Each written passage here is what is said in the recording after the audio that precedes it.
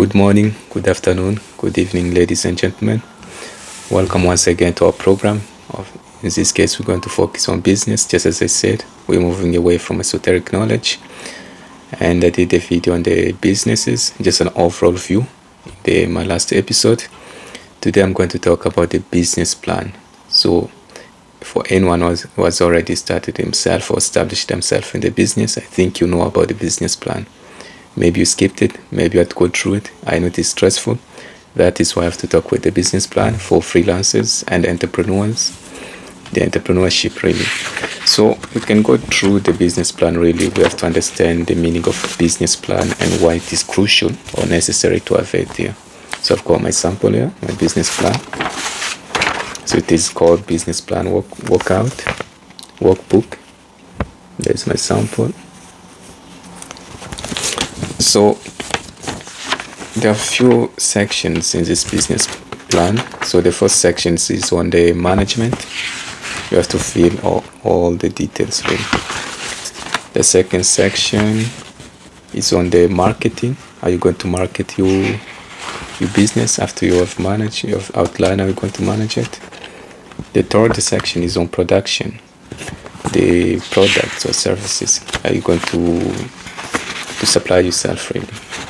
Then the fourth section is on finance, so the calculations or the accounting now using the Excel. So there's section A, investment and startup costs. Section B is on source of investment, so you have to outline all of those if you've got any source of investment like taking loan. Then there's an income and expenditure year one. So those are like the details which you have to give out on a business plan workbook. So I've got many samples of this. For anyone who wants to business plan, you can drop your comment below. For some people, don't get it for free. You have to buy it. It is crucial. This is the most crucial when it comes to starting a business. So I think let's begin, ladies and gentlemen. First of all, I'm going to explain the meaning of a business plan and why it is necessary, why it is essential, why it is crucial to have it for anyone who's considering about starting up their own businesses. So a business plan, what is a business plan? So business plan is a tool to help you think out and plan your business before you start. So it is there really to help you with questionnaires, with questions, critical questions, which you have to consider or reconsider before you think about going into business. So just as you will not build a house without having a plan to work on, neither would you start a business without having a plan to direct you through the first year of business. So they're putting more emphasis on the first year because that's where most of the small businesses usually fail. During the first years, 3 or 5 years. So you have to know why and how you have to establish yourself and your own businesses. So writing up a business plan takes you through a series of questions that you may not have considered, but which are very important in determining whether you can run your business and make a profit. So the aim of starting a business really is all about making a profit. Like you have products, you're selling products and services. So it is like supply and demands, or demand and supply. What people are demanding, then you are there to supply, and then you make profit from hard work. There is short definition of a business really, or the main aim or the goal or purpose of starting a business. So a business plan is an essential document which will enable you to, first of all, work out why you are going into business, how you will operate your business, and what premises and equipment you will need, where to source your finance, and who your proposed customers will be. So you have like the 5 essential questions: the why, how, what, where, and who. So second is like present your business proposal to funding agencies and lending institutions when seeking their support. So it is crucial as well, like you can present your business plan if it is more appealing, like to funding agencies. If it is appealing and lending institutions, they might lend you as well. They might give you money, some support to start up as a startup. Third point is like assuring others who may become involved for your business that you have the ability to manage and operate your affairs. So once you fail this business plan, you're assuring others to have trust in you really. and if they will be ready, or if you have the ability to start a business, because the opportunity is not enough. The opportunity has to be backed up with the ability, and when you have the ability, you need to have the opportunity. When there's no opportunity, since you have the ability in the first place, then go ahead and create your own opportunities. So opportunity is useless without ability, and abilities is still nonsense. It still doesn't make sense, so it is still useless as well without opportunities. But since you have the ability, it is so easy to create the opportunities. So let's delve inside and let me break it down for you. So we're going to take, for example, let's say I want to start like I've got my business name Mwanandeke. It's like Mwanandeke Kindembo, just for short. Mwanandeke, my first name and surname. So let's say it is a self-publishing book company. Then I'm going to explain through. This will be like the example which I'm going to take here. It is tailored to me. You can change it to your name as well. So in this case, we're going to see a self-publishing book or self-publishing book company. So creating a detailed business plan for Mwanandeke. This is the example you're going to see, which I'm going to tell you in this episode. So a self-publishing service, laying out each section with clear explanation and examples, because I usually focus or put more emphasis on the practicality. I have to always to throw some examples there, explaining and some examples, so to keep everything really. So here's a structured layout for a business plan tailored for this business, Mwanandeke. So in the case of knowledge, really, why I'm sharing all of this, the purpose. Knowledge, like wealth, they are meant to be used or shared. So knowledge must be shared or extended to ignorant ears, and wealth multiplied in order to keep its value. In this case, I have to share the knowledge. And since we're talking about business, the wealth, also money or profit, is linked with it. So the first point, we're going to look at the executive summary. The second point will be on the company description. Third point, we look at the market analysis. Fourth point, we look at the organization and management. How you can organize your business and manage it. The fifth point will be on productions and services.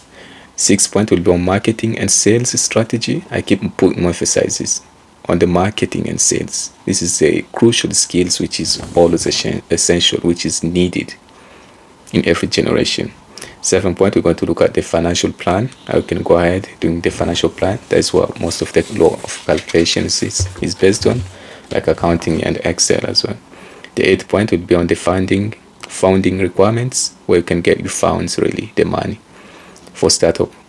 And 9th point will be like the appendix. Then I'll give a quick summary of what we learned in this episode, like I usually do in all the episodes, really, just to sum up, really, summary. So I think you're ready to begin, ladies and gentlemen. You have to tighten your belt and let's begin. So the first point is a executive summary. So we have like a business overview, giving the overview of your business. We already established that the name, the example, it will be like the Mwanandeke, which will be our business name in this example. So business overview. Mwanandeke is a self-publishing platform dedicated to helping authors bring their stories to life. We provide comprehensive services that include editing, formatting, design, like cover designing, and marketing support. So that's the business overview of Mwanandeke, because it is a self-publishing book company, the example we're going to use. Second is we're still on the executive summary, like mission statement. You have to give a mission statement, the mission of the company or the business as well. The mission in this case, it is like to empower authors by providing them with the tools and support they need to publish and promote their work independently. So that's the mission. Then the goals and the objectives, like the purpose and goal as well, what we want to achieve by doing that, by having a self-publishing. So to become a leading self-publishing service by offering high quality, cost-effective solutions tailored to authors' needs. So cost-effective solutions tailored to authors' needs. So I'm focusing more on the quality, not on the quantity. The second point, on the company description. So you have to give the description of your business or company or enterprise. So the company history, like you give the history of your company, a brief or brief history about your company. Like Mwanandeke was founded, let's say, in the year 2020 by Mwanandeke, Kindembo. This is me. So we recognize the gap in the market for accessible and author-friendly and self-publishing services. This is like the company history. So it was founded by me in 2020. So I recognize the gap in the market for accessible and author-friendly self-publishing services. Then the legal structure or legal structure. Legal is more efficient, it's more good. So Mwanandeke is registered as, you say, is a LLS, like liable limited company. Is it a sole trader or sole proprietor? Is it a corporate? Is it partnership? In this case, it's just a sole trader, meaning I'm the CEO, I'm the manager, I'm managing the business myself, because it's just a small business. In this example, because we just took a small businesses. So location, let's say operating primarily online with headquarters, you say the city and the country. So if it is online or the headquarters, just give the precise location as well. The third point would be like on the market analysis, like industry overview. You have to give the industry overview or the company overview. So the self-publishing industry has grown rapidly, driven by the democratization of content creation and the rise of the digital platforms. Democratization of content creation. So that is like the industry itself about the book publishing or self-publishing. Then the target market, the market which you're targeting. So our target audience includes aspiring and established authors who seek greater control and flexibility over their publishing process. There's our targets. Established and aspiring authors, the new authors, the newbie, the newcomers, the new indies. That is the market target, the audience. There's the target market. Now we're looking the market trends as well, like increased preference for ebooks and the audiobooks, like because there's like the new trend, the more ebooks, the audiobooks as well, like growing demand for niche genres, and the rise of author branding. In the case of author branding, so there is the market trends, so trying to follow the trends as well, try to blend in with the trend. The competition, you have to identify your competitors as well.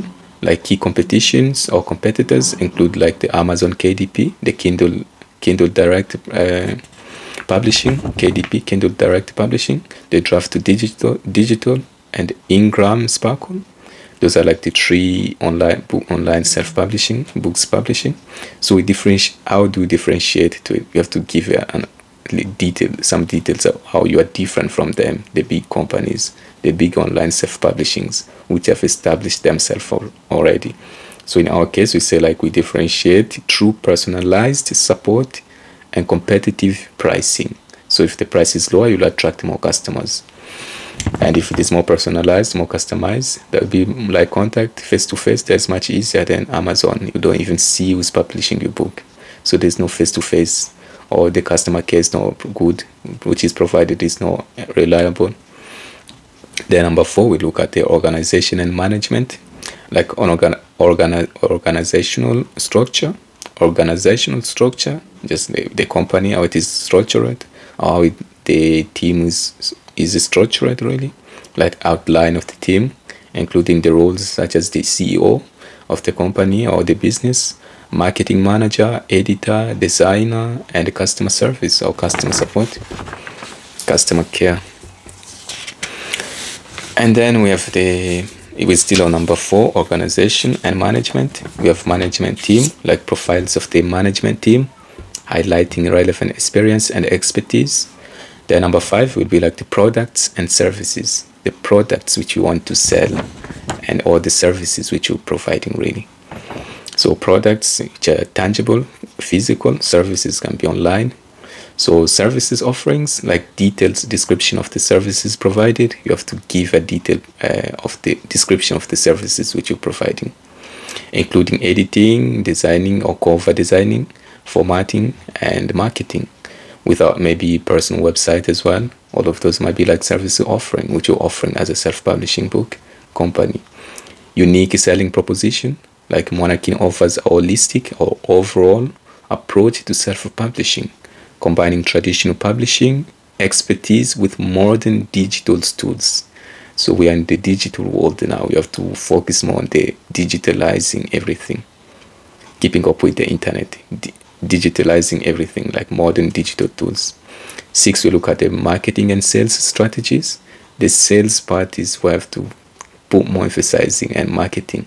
So in the case of marketing plan, you need to have a marketing plan, like utilize a mix of content marketing, like social medias. We have Facebook, Instagram, Twitter or X, and YouTube as well. All of those are like the social medias, LinkedIn sometimes. And the partnerships with writing communities to reach our target audience. So we want to reach the targeted audience through those social medias, through content marketing, through partnerships. Then sales strategy, like direct sales through our platform, or website, or anything like that, like complemented by referral programs, and author success stories to drive word of mouth. So like that might be like the sales strategy. You can use like direct sales through the platforms, like complemented by referral programs, like leaflets and all of that, or author success stories to drive word of mouth. Or you can have people or yourself having the word of mouth, like selling, promoting your own business really. Then number 7 is a financial plan. That's where accounting kicks in. Numbers, people with numbers. I think you cannot start a business without numbers. Otherwise, you need to get an accountant to do all the calculations for you, the bookkeeping for you. So financial plan first is like the sales forecast, which is based on the information provided. Let's imagine like just some speculation that the expected annual revenue of, let's say, 48,000 euros. Price per unit is 200 euros. Units sold per week will be like 12.5. Like the current monthly income and expenses. So I'm simply drawing some examples to make you understand what I'm saying really, like the sales forecasting. Now we are like on the current monthly income and expenses, like a table showing expected monthly income and cost, including overheads and the variable costs. So you have like the items and the amount in euro, because I live in Europe, I'm using the dollar sign or pound. So monthly income, let's say it is 4,000, just some speculations. We have cost per unit, let's say 2,640. The net income is simply like the income. Net income is like the income minus the expenses. There the net income will be like 1,360. So you take 4,000 minus 2,640, you get 1,360 as a net income. Let's say you have the 12-month plan. In this case, we need a projection of income, expenses, net profit of the year, the next year. So the income is the money which comes in, the money which flows in. The expenses, the liabilities, really the cost, the money which goes out, buying things and all of that, spending. Those are like the expenses. The outflow, the money which flows out of your pocket, maybe of your account. So let's say net profit is like the income minus expenses, like those the terms which I just explained. Let's say we have a 3-year plan instead of just 12 months. We have 3 years now plan, like a projection for the next 3 years, like showing growth expectation or speculations and financial milestones. You have a break-even analysis. You have to consider all of those when you're talking about the financial plan. The break-even analysis. So it is the calculation or calculated based on the fixed and variable cost to determine the number of units needed to sell to cover expenses. The number of units needed to sell to cover expenses. So you have to consider all of those. So in our case, this is like a book publishing. The number of units is like the number of books. How many books can you sell to cover your expenses, the expenditures, the money which is flowing in, out. So the break-even point per units, it will be like the fixed costs divided by revenue per unit minus variable cost per unit. Let's say we're given the cost per unit is 110 euro per book. They'll be like saying 110 euro per book. That is too expensive. The cost per unit, just throwing some example there. So we say, for example, like for 12-month plan, we have let's say the fixed cost, we have given like 79,200 euros. Then we have the revenue per unit of 200 euro. Then we'll do like if you want to calculate the break even, it would be 7,000 euro, 7,200 euros divided by 200 euro minus 110, which would give us 792 units. That would be like the break even, 792 units. These are our break even analysis. Then the future big expenses as well. Yeah, you have to predict about the future, really. You keep planning about the future. This is how business works. You cannot just say today. You have to plan about tomorrow. So the future big expenses, like identify significant costs or liabilities expected in the future, such as a technology upgrades or marketing campaigns. So you have to put all of those into consideration. So in the case of a business or company, you cannot be left out. You have to consider about technology upgrade. You have to keep upgrading yourself. Maybe buy new machine, new laptop, new technology which just comes in. So the more the work you get done in less time, the better. The more profit you're making and revenue as well. Technology upgrade or marketing campaigns as well. Number 8 is the founding requirements. The founds requirements. So in the case of founding needs, it's like the amount of capital needed to start or expand the Mwanandeke, like this is a business name which you use in the example. So including a breakdown of how funds would be used. So the funds, the money which you're being given really to keep the business going. It's like the petrol which you keep the car keep going really, which is the funds. Like you have potential sources, like possible funding sources such as loans, investors or stakeholders, or crowdfunding. So those are like the sources of funding. Loans, investors or from stakeholders, and crowdfunding as well. Then number 9, we look at the appendices, like supporting documents at the end of the business plan. We have to put some supporting documents as well, like including any additional materials such as detailed financial statements, resumes of the management team, or legal agreements. So that's our business plan is all about. So it is like for anyone who wants to start a business, you have to understand the 5 questions: the why, when, how, who, and what. You have to consider all of those and see if you have the ability really to start your own business or to keep going the first years, like in the first, second, or 5 years. So you have to prove them wrong. You have to prove them that you are capable to do it. So what can you say in summary after all of this about a business plan? So in summary, I think this structured business plan provides a comprehensive overview of Mwanandeke. This is our business name example which we used, helping to focus on the key areas for growth and the strategy implementation. Like tailor each section to fit the specific details and goals of your business. In your case, you can change the name, or it depends really the quality or the type of business which you want to do. In this case, it is all about self-publishing in the books really. It's only based on the books. So ensuring that you address the unique aspect of your business and self-publishing industry. This is, in my case, the self-publishing industry. This is what we looked at. So you have to be more specific, or give more specific details on the type, the category of your business. So for anyone who need a business plan workbook, I think you can drop the comment below. If maybe I'll put it online, or just keep it like that. So in the case, I might help some. Maybe I might email you it if you're serious. So you have to go through some questions as well. If you're not serious, maybe I'm going to charge you. Ladies and gentlemen, just as we start, thank you so much for listening and for your patience as well. Don't forget to like, comment, subscribe, and share the video to your friends and families as well, or anyone who's out there, who has started a business and failed, or is stuck, who doesn't even know where to start or where to begin. I think this is the correct video to share. For sharing is caring. So keep sharing and liking as well. Thanks so much. Ciao.